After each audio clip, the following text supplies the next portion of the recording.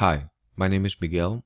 This is a simple tutorial on how to reset Windows 10 local user account password using PCUnlocker. With PCUnlocker, you can reset Windows 7, Windows 8, 8.1, and Windows 10 local user account password, including Windows Server 2003 through Windows Server 2016 administrator password. You can find the link in the description box below. We will need to create a bootable unlocker disk or USB. To do that, you will need to have access to another computer other than the one you are locked out. There, download PCUnlocker. When you download PCUnlocker, you'll be downloading a zip file, just like you see on the screen. We will need to extract it to expose the content. To do that, just right-click the zip file and select Extract All from the context menu.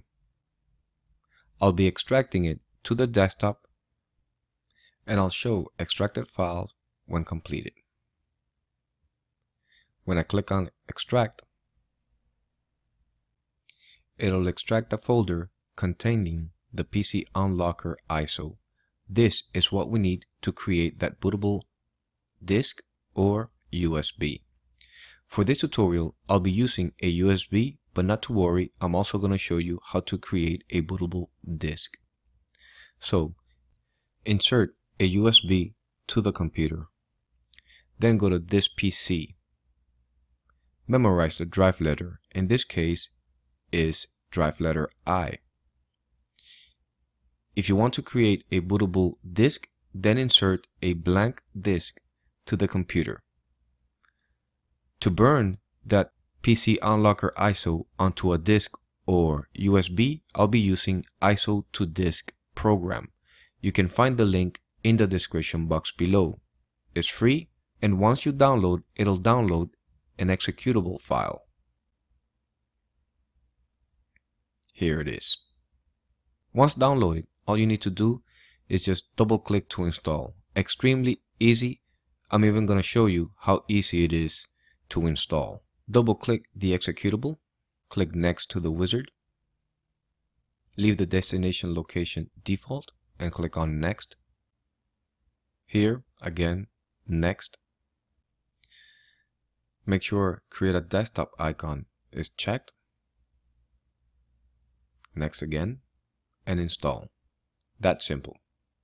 I'm going to checkmark launch ISO to disk and click on finish to run the program. I'll close the windows behind, not to distract. And here is, again, very simple. Now we need to browse for that ISO we just extracted to the desktop. Once there, you can double click to select or select it and click on open. To create that bootable disk, all we need to do is check burn to CD DVD, and from the drop-down, select the disk burner. I'll be creating a bootable USB, so in my case, I'll select burn to USB flash drive. And from the drop-down, I'll select the drive letter I, which is my USB, and then click on Start Burn. A message will come up letting you know that all information on that USB flash drive will be deleted and replaced with the PCUnlocker files. Make sure you insert a blank USB or you have backed up any information inside that USB flash drive and click on Yes. Once you click on Yes, it'll immediately start burning that ISO onto that USB.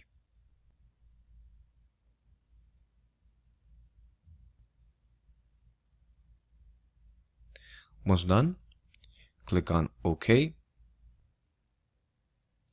exit the program, and you have successfully created a PCUnlocker bootable USB. If you go to this PC, you'll notice that the USB name changed from USB to PCUnlocker. Now eject the bootable media you created and insert it or plug it in to the PC you were locked out. In this case, as you can see, I can't access my PC. I totally forgot my password. You will need to restart this PC and access the BIOS to change the boot sequence to boot from that bootable media you just created. So I'll click on Start. Upon restart, you'll see a screen that comes by really fast, so you need to pay attention to it. In this case, to enter BIOS, I need to press the delete key. All computers are different. In your case, it might require a different function key, for example, F12 or F11, so pay close attention to it. In my case, again, I'll click on Settings, Boot section. Even though our computers might be different, the boot section is on all computers. Here, I'll change the first boot device to boot from a USB. If you created a bootable disk, then select the first boot option to be the CD drive. Once done, press F10 to save settings, or in this case, X out and save settings. Once you save the settings, it'll immediately auto reboot and boot from that first boot option you selected, whether it's the USB or disk. You'll be prompted with this screen. This is extremely simple.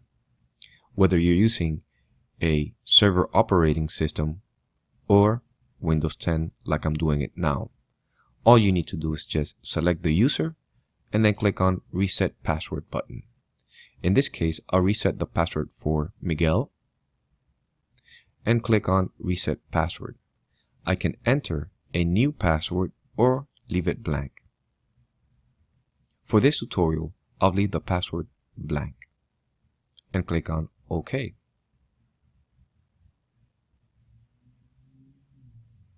Once you click OK, you'll be prompted with this little pop-up. You have reset the password for Miguel. All we need to do is just remove the bootable media, again, whether it's the USB or disk, from the computer, and then click on Restart.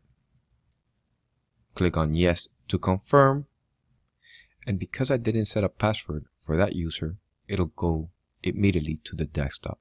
So you have successfully removed the password from that account. In case you added a password, then enter the new password. Thank you for watching.